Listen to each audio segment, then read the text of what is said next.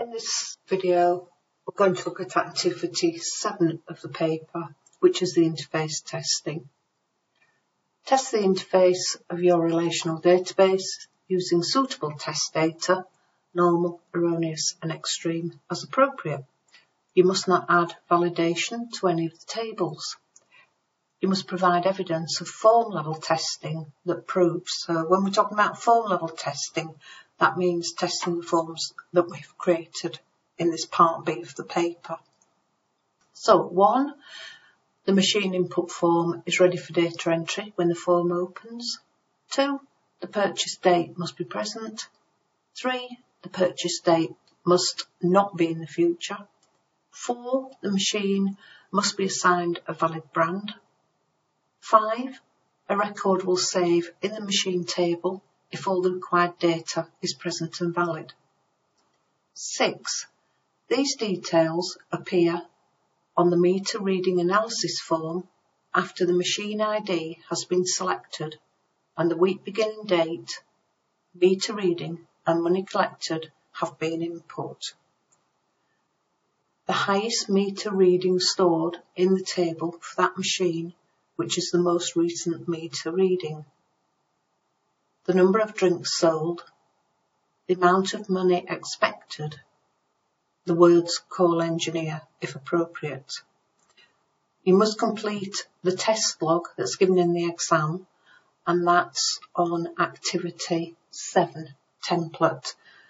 Make sure when you finish this that you do save your test log as a PDF in your folder that's going to be submitted for the exam.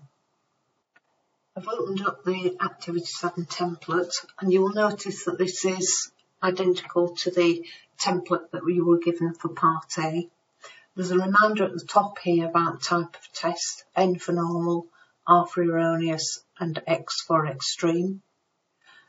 Make sure you screen print the evidence and it's included for all tests, and that screen prints are readable and reference to the test.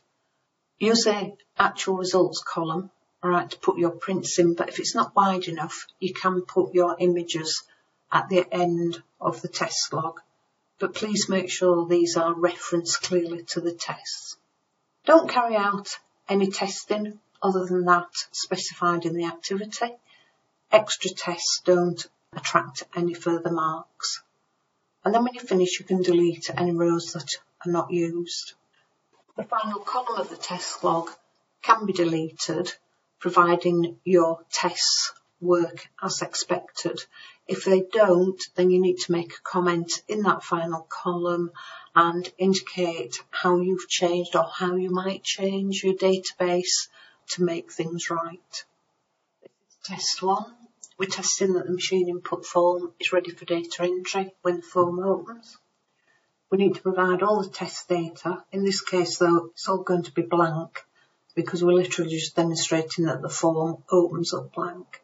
So the expected result is the machine input form opens, a new form ready for input. So we go to our database and we open up our machine input form. And we take an image of it and drop it in. And you'll notice there it's a blank form.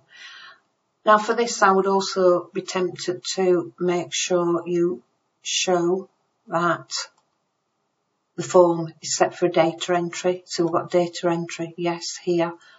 I would also show the part of the macro as well, which shows once a record's saved, we've put in the command go to record, next. And that means that the next form that will open will be for a new record. Test 2, the purchase date must be present. So here in the test data column, we're providing all the data. We've got a machine ID equals autonum. Purchase date is going to be blank. We're going to select brand ID number 1 and operator ref 9. So in the database, in your form, have those details in your form and take an image. And make sure it clearly shows the error message displayed when the purchase date is left blank. Next test is to demonstrate that the purchase date must not be in the future. So again, we've got all the test data there, machine IDs, auto number. We've got a purchase date here of 2023, so that's obviously in the future. Brand ID 1, operator F9.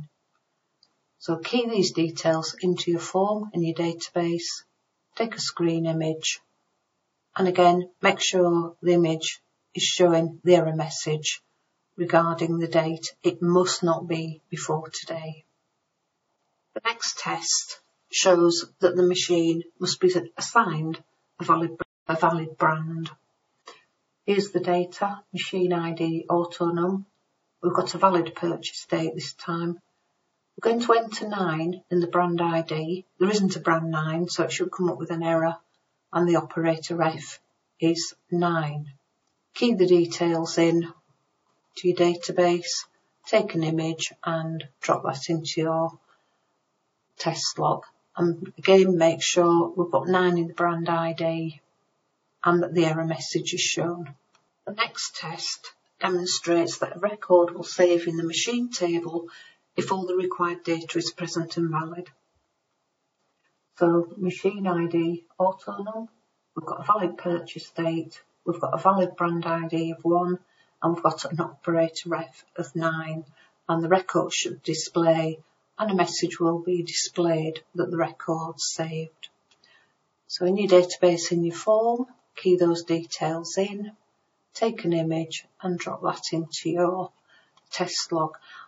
I also think it's a good idea here to show the database, the table, prior to the saving. So that's got a machine ID ending in 35, and also showing the image of the table after the save, which shows a machine ID ending in 36. The next two tests are related to the meter reading analysis form. There's two because we need to demonstrate the words call engineer being displayed, and an example where call engineer isn't displayed. We've got the data here, machine ID. I've chosen the first one. I'm just going to pop in a little image of the table for that first machine. And you can see from here that the highest reading is 1833. So we've got that machine ID. We're going to put in a week beginning. There's the date. We're going to put in a current reading of 1860 and that the money collected is £22. Now, what do we expect the computer to do with that information? It should find the highest meter reading of 1833. It should work out that the number of drinks sold is 27. And it should work out the money expected to be £32.40. Now, we've got a difference here between what's collected and what's expected of over £10. The difference is £10.40. Therefore, the call engineer should be displayed. Again, go to your database, key those details into your form, and take an image. And you can see here, we've got all the matching details, the machine ID, the week beginning, the current reading, the amount collected, the previous reading, the number of drinks sold, and the expected money, and call engineer is displayed. My final test then is on the same form, but this time I'm going to demonstrate that that call engineer is not displayed. So I'm using the same record, I've got the same date, got the same current reading, but this time I'm going to key in £32 for the money collected. And again, what do I expect the computer to do? It should find the highest meter reading of 1833. It should work out the number of drinks sold is 27, and that the money expected is £32.40. But this time the difference is only 40 pence. Therefore, the call engineer will not be displayed. So go to the database, key that into our form, and take an image. Before we finish our test log, just need to go through and number the tests. So it's test number 1 through to 7. And we also need to identify the type of test, whether it's N, R or S. x. In this form level testing, with no extreme data, because we're not testing any range values. So it's either n or r. So the first test is n because that's all normal data to start the form. The second test is going to be r, erroneous data, because we're doing some validation here, testing the purchase date. The third test is r, again, we're testing validation, therefore it's erroneous data. The fourth test is R, again, erroneous data. We're testing that brand to make sure it's valid. The fifth test is N, normal, because all the data we enter in here is normal data and we expect the record to be saved. Test number 6, there's no validation on this meter reading form, therefore all the data is normal. We're just testing the calculations and the functions. And 7 again is all normal, again no validation, we're testing the calculations and the functions within the form. That's the end of completing the test log.